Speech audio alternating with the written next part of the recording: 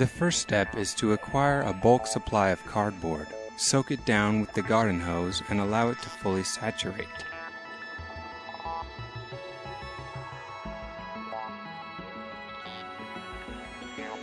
At which point you can separate the layers to verify full hydration. Now, it's time to inoculate the cardboard with your mushroom culture of choice. First, we'll cover spawn expansion, or using previously inoculated spawn as your culture source. This technique applies to mycelium taken from existing mushroom beds, mined from wild patches, or gathered from any other source of live, active mycelial colonies. Break up the spawn into small, manageable pieces and cover with wet cardboard or paper you prepared earlier. Make several layers of spawn in cardboard, rolling tightly and folding so that the final product is quite well packed. A good target is a 4:1 ratio of fresh cardboard to inoculated spawn. Don't worry if you don't achieve NASA level compression. The idea here is that mushroom mycelium travels through a medium such as wood or paper easier than it traverses gaps of air, so reducing the amount of air pockets even slightly will reduce the amount of time needed in the incubation phase. After you've finished making a nice little spawn loaf, add a buffer layer or two of paper or cardboard. This functions as a failsafe against dehydration, as well as a physical barrier between your selected mushroom species and all the wild mushrooms that are bound to be thriving in the soil where you will incubate your spawn.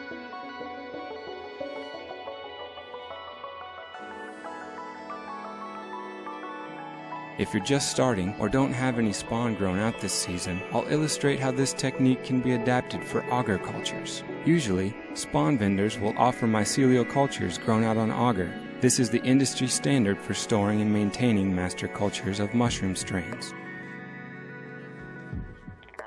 Using a sharp utensil, such as a knife or scalpel, remove as much mycelium from your culture dish as possible. Don't fret over the small strands inevitably left behind. Transfer the entire sample, auger and all, to your pre-moistened cardboard and use a sharp tool or your fingers to macerate and spread the culture across the surface of the cardboard. One standard-sized petri dish can be sectioned and used to inoculate several different layers of cardboard.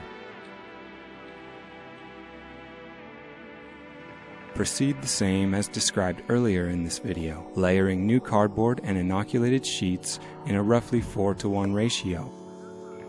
Fold tightly when finished and complete the spawn roll by adding a healthy layer of fresh cardboard or paper as a buffer against invading molds.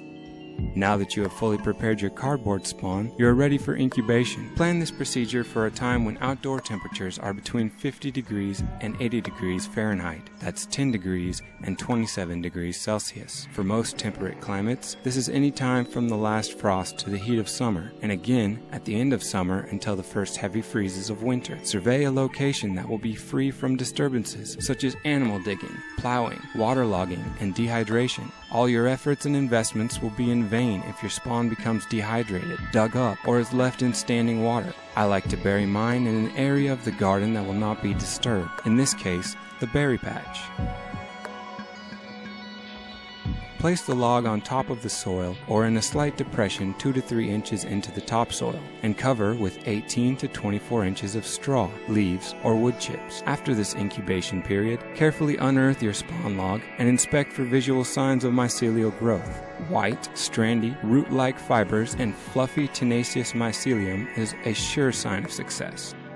Once your spawn logs are fully colonized, they can be used to inoculate more spawn logs at a 10:1 ratio. Or, if you're ready to move on to fruiting, cardboard spawn can be used to inoculate wood chips, straw, manure, logs, or any other form of growing medium. If you enjoyed this video, please subscribe to my channel and share with friends. Comments and questions welcome, and thank you.